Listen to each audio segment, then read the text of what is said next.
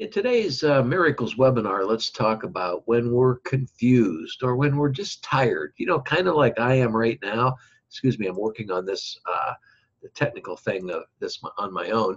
When we're tired and it's the end of the day here and where I'm getting used to doing these webinars and, excuse me, while I sip on my latte tea and, but we're not sure what to do in life and what do I want out of life, we may ask. And what's your purpose you might be pondering over? I'm going to share a couple of different principles from A Course in Miracles today that many of you have asked me about through the Mastermind Challenge. If you aren't familiar with the Mastermind Challenge, there'll be a link down in the description area here at YouTube below where you can check that out further. And I'll also have a few other things down in the description area down below here at YouTube.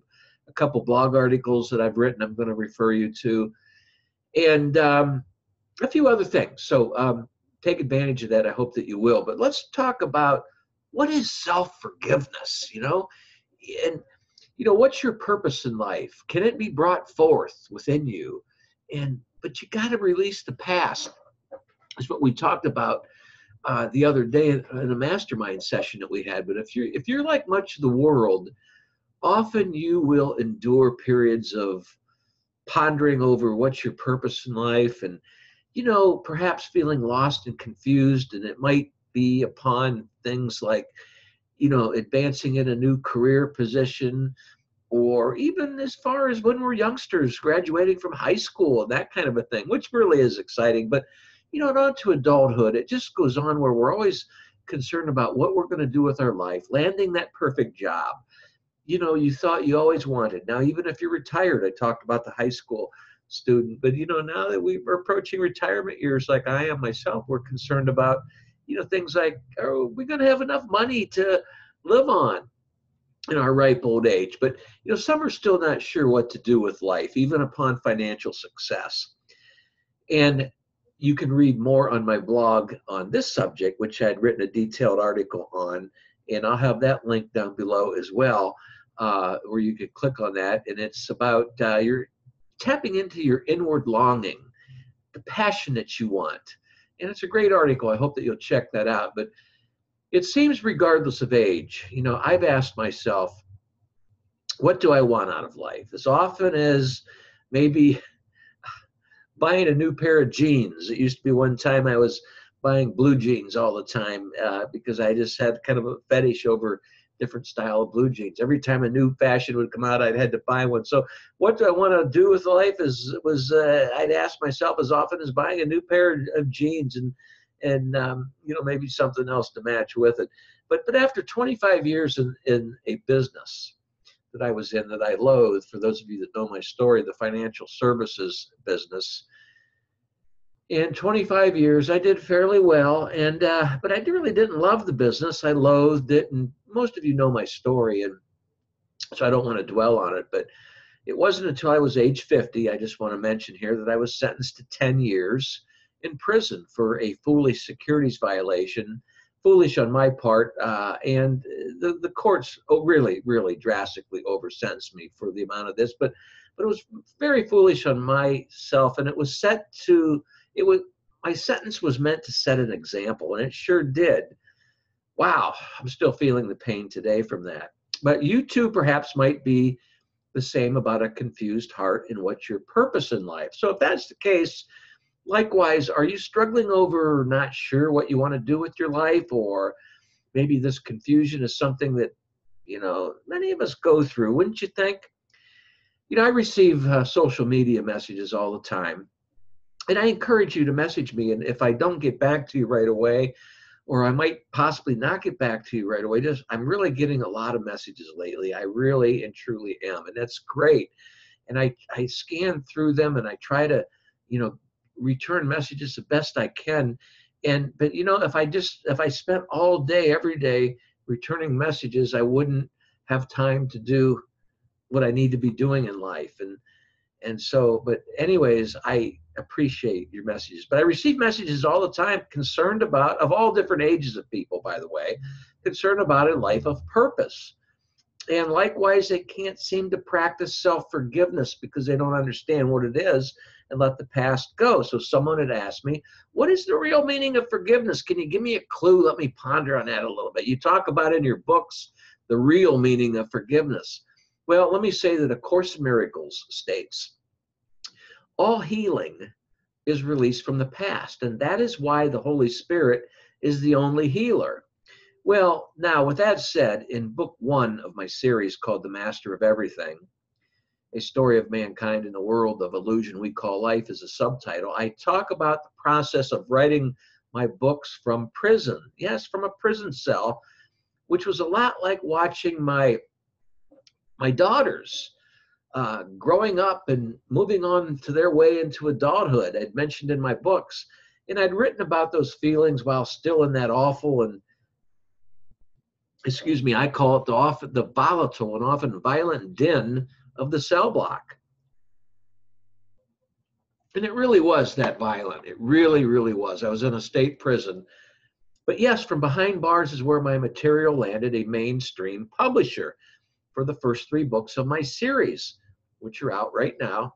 And you'll find that at my website at jamesnussbaumer.com. But during that painstaking procedure of writing by hand while I was down and I had no computer resources at all, because in prison there's no computer. And everything's, in fact, when I corresponded with friends on the outside, had to be handwritten mail. So, oh yes, I mean, I'm telling you, surely I was feeling lost and confused in life while piecing together that first book of the series called The Master of Everything. I just love that book so much. But I'd hear the inner voice within me, that inner voice just saying, would be telling me, you know, just like your little girls, this book series is on its way and it's growing, and now it needs to go into the next phase. So with that said, let's touch more about the confused heart. When confused about your life and what's your purpose and why are you here and why do all these troubles seem to get you, and or whatever it might be, relationship issues are always up, and that's on and on in this world, isn't it? For us as humans, we really have a lot of reasons we can sit around and make excuses of why we feel lost and confused in life. But I'd add, as I spoke to readers of my own, as I message people and in some different forums that I've held in my mastermind community, that I seem to visualize in my head while feeling not sure what to do with life, that sooner or later, the words of my books would be in your hands. Well, that I was thinking that while from a prison cell. Now here I am doing a YouTube webinar, and hopefully you who are listening to me own my books and are reading the books. And there's more on the way too. But the first 3 books are out, and you can find them at my website, jamesnussbaumer.com, and they're published by Ozark Mountain Publishing Company. But likewise, and hopefully helping those who are feeling lost and confused in life in their own way, as I once was, is the purpose for this webinar and for my books. But, or perhaps maybe it could be those that are just searching for whatever it is. Sometimes we don't know what we're searching for, you know, but with a confused heart maybe, and just not certain, that they just know, they don't know what they are going to discover. They might be at a branch of the road and trying to figure out, you know, which way do I turn now?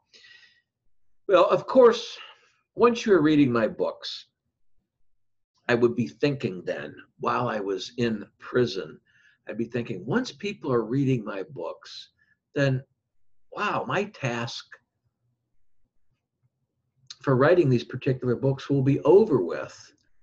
But then there will be more tasks for me. And that's where I talk about time, how we're so worried about time in this world, where the Holy Spirit, which is our inner divine self, and I don't want to dwell on that today because that's not the intent of this, but as the Course in Miracles teaches us, the Holy Spirit helps us suspend time, so to speak, in this world, where what we do now appreciates later. No different than the farmer planting his seeds and a crop.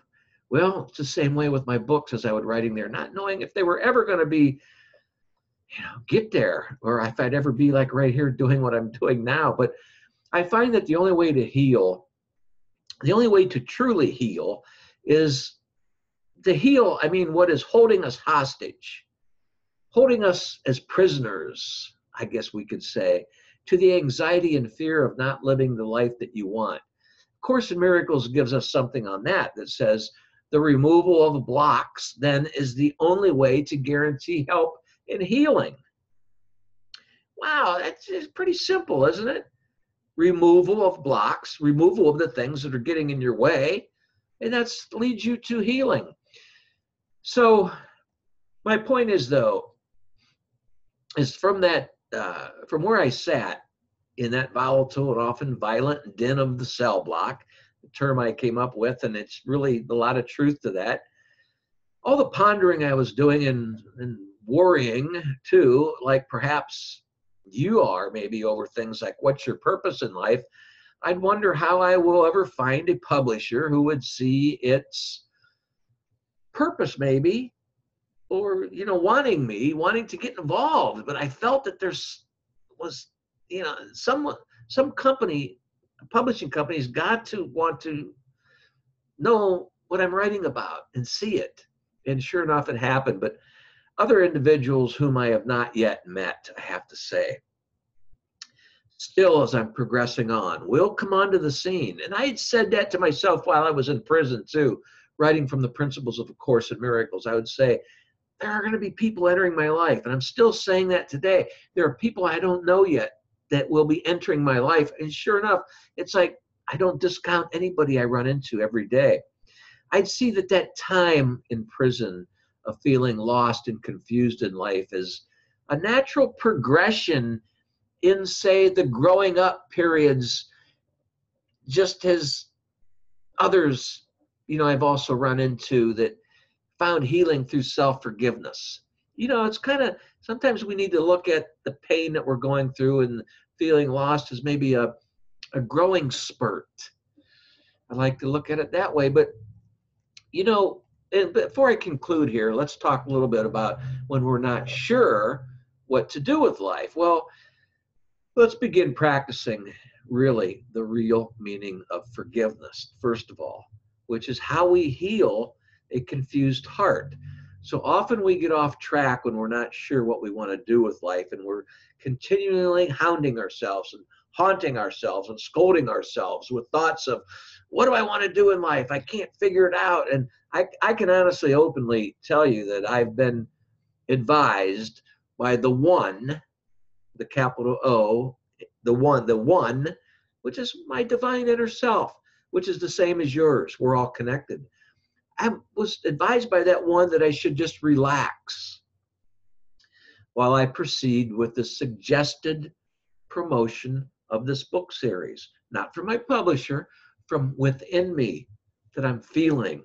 For example, my publisher didn't order me to do this webinar today or the many other videos and articles I have at my website. No, because they're great and they're behind me and they understand that the promotion is to get my word out there and to get the books going. But I've been advised by something within, not within my body, within my truest essence. I call it my God essence, within that essence of who I am, advising me what to do next. And when I listen to that advisement that I'm getting, that guidance, it helps me to get over being lost and confused. And there you go. That's the real meaning of true forgiveness, because you're overlooking the blocks that are in your way and going beyond them, because the blocks that are in your way are not real. If you can't go over top of them, then go around them. But you can also read more at my blog as well. If you're at my website, now I won't be able to have room in the YouTube description box down below to put all these links in there. So if you want to read more on this, on building self-confidence, go to my website, jamesnussbaumer.com, and / how to build self-confidence. It will take you right there to numerous articles I have on that as well.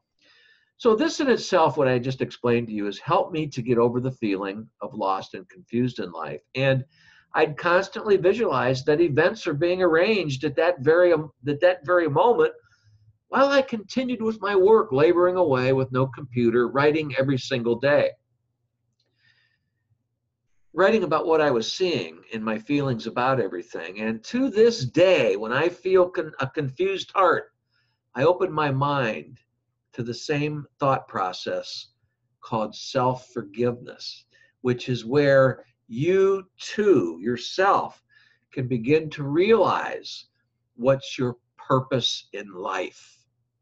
The Course in Miracles tells us for us to like to learn. The Course in Miracles states, I'm going to give you the exact principle here, follow the Holy Spirit's teaching in forgiveness.